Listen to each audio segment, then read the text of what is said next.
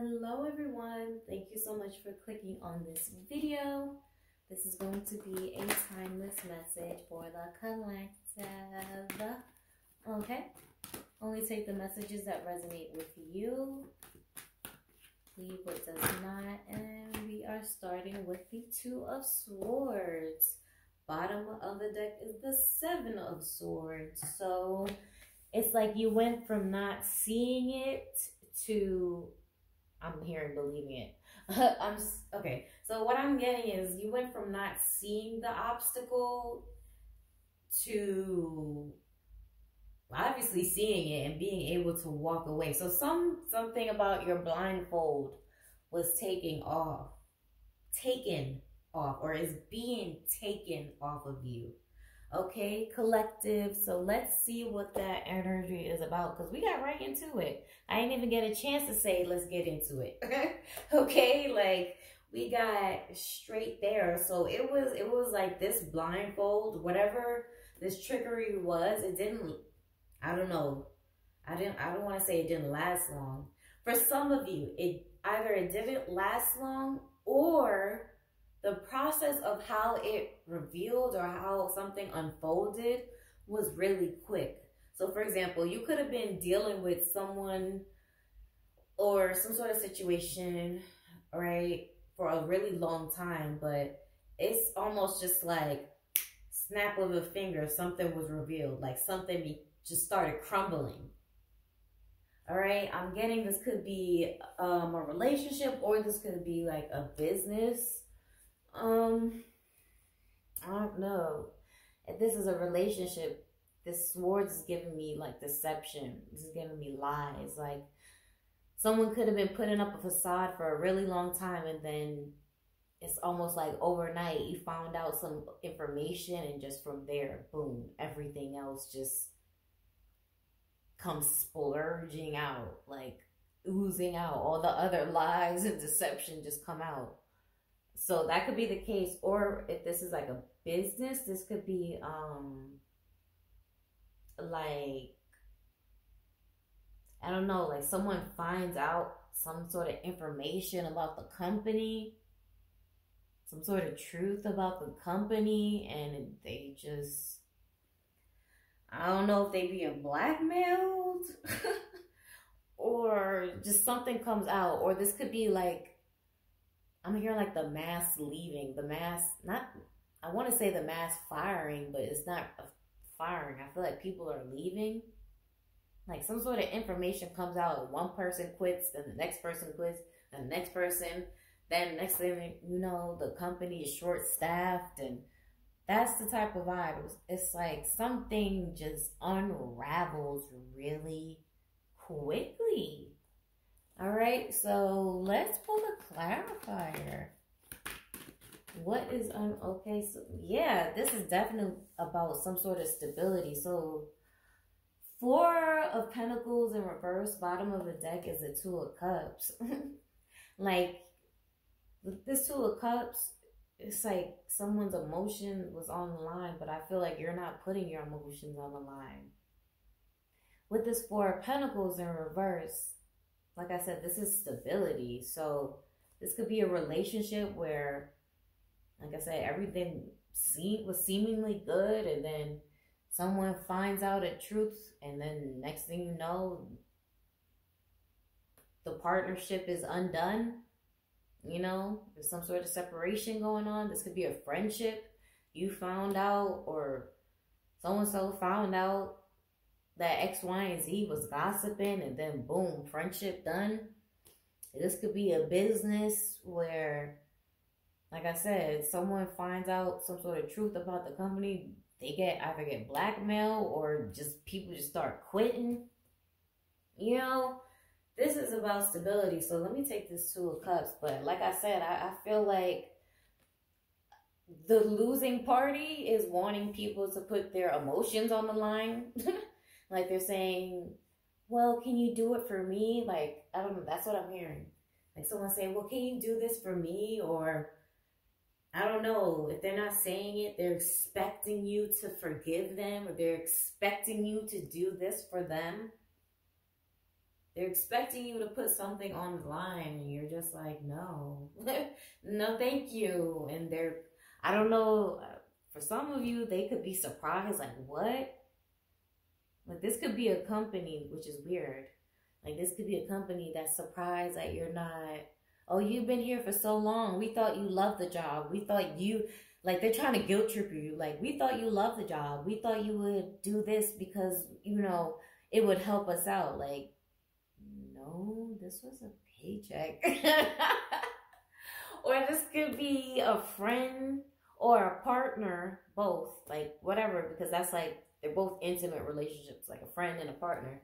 So this could be some sort of person who was intimately in your life, and they're like, what? So I know you for this long, and you're not gonna lie for me? You're not gonna lay down and die for me? And they're surprised. I don't know where they got that notion from. I guess they expected years of time, something, whatever bond you had, to supersede your logic, supersede your, first of all, your need to your need for self-preservation, and your ancestors or your spirit guides need to preserve you. I don't know why they thought you was gonna lay down and die. What song is that? I'm hearing like that Kodak Black song, and I can't remember how it go, but I know he says something. You don't want me, you know, lay down and die for me. Yeah. What he say? Yeah, little bitch. Or someone, whatever you say. Yeah, I lie to you, but don't you lie to me. What song is that? You bow down to me, you go down. But he say something. Okay, if you know the song I'm talking about, but that's the lyrics. You go down for me, or you bow down to me. Yeah, I lie to you. And he say that. Yeah, I lie to you, but don't you lie to me. So I don't know. Someone thought like, oh, I don't know what type of loyalty that you had where you was gonna lay down and die, but like, shit, I feel like I said, you was on the verge of doing that dumb shit. Excuse me, like, you was on the verge of that, but like, they underestimated like your desire for self-preservation overall, or your, like I said, your spirit guides, your ancestors need to preserve you and protect you. Like, for example, you know, you ever heard where people be like, oh, I prayed to God to remove my enemies, and next thing you know, my man left me or my woman left me. It's that type of energy. It's like, I don't know, like, spirit is just like, oh, you thought you liked this person? Well, what about this? What if I told you this about them? You still don't like it? And you're like, oh shit, nah, no thank you. You get what I'm saying? Like, spirit was like, oh, let me show you this. Oh, boom. You still like that shit? No. And yeah, so like, I don't know. So someone thought like, hopefully you was gonna be stupid enough with this two of cups here. I don't want to say stupid. Let me not say stupid. You were going to be ride or die enough. Like, I don't know what type of loyalty they thought that. Yeah, judgment in reverse. I'm cutting the deck. I don't know what type of loyalty they thought you was gonna give, that you was just like gonna be doormat for life. Like what? Excuse me?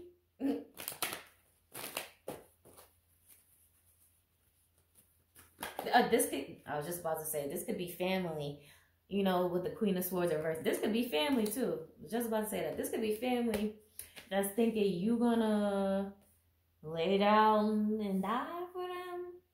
You gonna take the charge? Yeah, but this Queen of Swords in reverse is literally saying, no. Like, this is you. No. No is a complete sentence, and they're just like, oh, that is the wheel. That is grinding their gears with this wheel card. The fact that And again, this is the wheel. Like, this is, I want to say the world as well, but this is the wheel. This is something that turned, something shifted, okay? Your perception of something shifted with this wheel. And you're like, oh, yeah, I thought I was, nah. You didn't even think you was right or die. You was just loyal. You knew what loyalty was. But they thought loyalty meant ride or die. Like, you do anything for them. Meanwhile, I highly doubt this person would have did that for you. But that's usually the case. You know, someone always wants you to go out of your way, but like they won't go out of their way. And that's usually a big lesson learned. So that's why something shifted so quickly in your favor, where it's like, no, thank you. You know what I'm saying? Very quickly, very, very quickly, you set up a boundary, and very, very quickly, somebody got upset. And just like that, fake friend, frenemy, fake lover, dead-end job, whatever it is, just like that, they got exposed. All right. And just like that, things shifted for them, you know, because some of these people really could have been dependent on you. Like, especially, like I said, this was an intimate relationship. Excuse me. With this Ace of Cups in reverse, like one-on-one, this is giving me one-on-one time. You spent one-on-one time with whoever this person is. They feel like that, I don't know, like I said, I don't know. They felt like that intimacy meant that you were the one. And also they felt like, you know, for some of you, like, you could have been the only one with the Ace of Cups, the only one that would have satisfied whatever itch that was, because my nose just itched. And that's like Pinocchio. You know, when you be lying, nose grows, so my nose just itched. You was the only one that could scratch that itch. You was the only one that, you know, they could trauma dump on, and you accept their pain. Or whatever role that you play to this person. And it's unfortunate. Like, you're not the only victim. Like, there's more than one victim. But, again, back to one. More than one victim. But you are the one that could do X, Y, and Z the most. Like I said, whatever itch that you scratched, you did it damn well. But you need to stop that shit. Okay? Spirit is urging you to stop scratching that itch on other people. Scratch your own ass. Okay? All right, so let's pull another card. We got the moon. Yeah, we have the moon and the Ace of Wands. So it's like someone, yeah, wanting to keep you in darkness. Or this could be something that you're doing, some sort of self-sabotage where, well, that was self-sabotage. You giving and you scratching that itch for other people is a part of self-sabotage, right? It's almost people-pleasing, and also allowing yourself, with this darkness here, the moon, this is like allowing yourself to be that outlet. You know, with the moon being that source of light, you are, yeah, yes. Okay, I see it now. With the moon being that source of light, you are that source of light. So you're attracting the wolves, and you're attracting the scorpion over there, you know, so you're attracting some, not to say they're really bad, but you know, in most cases, people see them as negative. So you're attracting negative energies, and because you're the outlet, you're the source of light for something, okay? But like I said, spirit is like, spirit just threw something in your eyeball, was like, look at this. Like you had no choice but to open your eyes because they threw it at your eyeball. That's another thing. Well, first of all, with this little blindfold here, but I'm getting that energy with these swords here, because that's like your mind's eye, and your mind's eye is like, you know, that can be, Yeah, your third eye, but like your mental, like how clearly are you thinking? Mental clarity, being able to see things in your mind's eye, having clarity. So again, you are the source of lightness and you could see something. Okay, but Spirit is saying, please, you need not to be the source for everyone's healing, the source for everyone's trauma dumping. The source of light is yours, okay? Like this is the urge to be, look at this here. They both in reverse. Oh, this is a hell to the niz no. Hell to the no, no, no. Hell to the no. To the no, no, no. Both of their asses is in reverse. The Queen of Swords and the King of Swords. This is both of them saying no. This is like when both parents, like when you can't pull a fast one on both parents. Like, yeah, this is that kid. Like, oh, if mom says no, I'm going to go to dad. But damn, dad says no? Oh, hell no. Hell no. So this is what I'm getting. Someone is feeling that energy of rejection from you. Or if they don't feel it yet, they're about to. They're about to feel that energy of rejection. And it's like, whoa. And again, remember I said this is like the ancestors? The ancestors said, look at this shit, right? Again with the swords. This is like, the masculine and feminine ancestors said no. Again, this is mom and dad said no. This is like, didn't I say no is a complete sentence? I definitely said that earlier in the reading. No is a complete sentence. So, you mean it this time. The Spirit is saying, if you didn't think you meant it last time, well, you gonna mean it this time. But whatever you gonna see is gonna make you like, yeesh. I don't know, like, oof, like, oh, that's what again with this wheel, that's what I was about to get into. That's what I was about to fall and be a part of. That's the cycle with that wheel I was about to be a part of. No, thank you. No. No is a complete sentence. And both, Mom and dad said, no, you cannot help this person, okay? Excuse me. You cannot help this person. You cannot be their source of light. I don't care if they're your friend. I don't care if they're your lover. And look, especially if this is a love, like, I don't, this is the answers. I don't care. They say, I don't care. Nope. Nope, nope, nope, nope, nope. So, let me actually, yeah, let's just, because a solid no like this, the solid no like this requires a goddess, because this is some higher power shit, like, this requires, goddess pull. So, one card, please. Feeling safe. Storms. So, feeling safe. I'm not even gonna lie. And oh wow, and now I see the connection.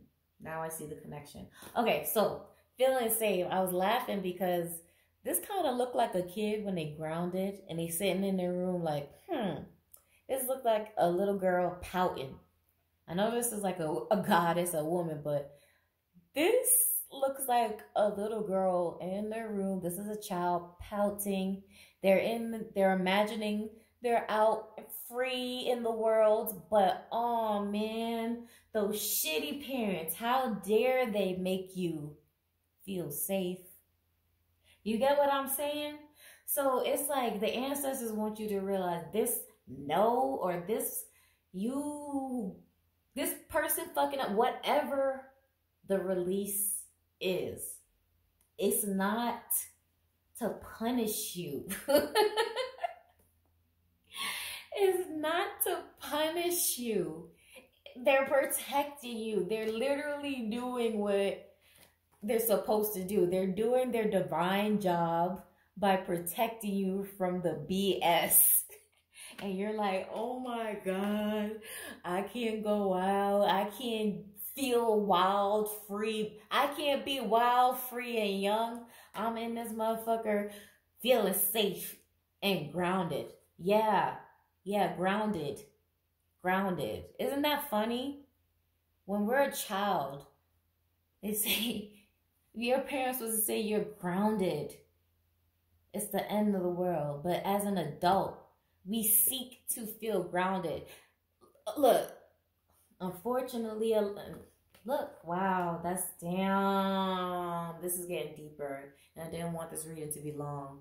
But unfortunately, for some of you, you might have lost your parents or you might have lost a parental figure, right?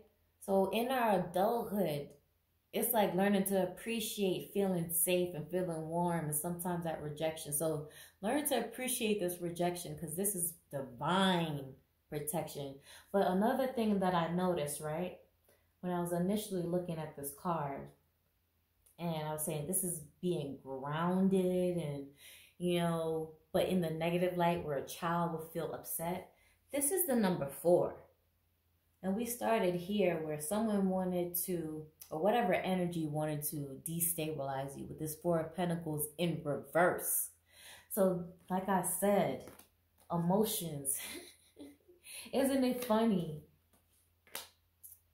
You know, people want you to pay with emotions and want you to feel grounded, as in punishment, feel tied to them, when in fact, you're grounded and feeling safe enough to walk away. Ain't that some shit? So it's about perspective. I usually like to read the message, so I will real quick, even though I don't want this reading to be long. Hey, Barbados. Okay. So again, wild and free. It is fine. Wait, it is finally safe to be you, being grounded, being solid in your decisions. Anyway, you have wandered through a dark night. Your trip has been long. Dark night, the moon. There is light ahead. Your liberation is apparent. I am safe. It is safe to be safe. Hey, hold on, because I wasn't going to read this message right here, but look at this. You're talking about growing up, right? Yeah, talking about growing up and how your parents grow you, right? If you grew up emotionally, spiritually, or physically unsafe, reset your default expectations to a healthier vibration. But I'm just, that part right there, if you grew up, and again, I was speaking about parents, I'm gonna leave this there because that was enough for me, and I hope it was enough for you. Okay, they said no, you can't help them. Oh well. Okay, all right, anyway, bye.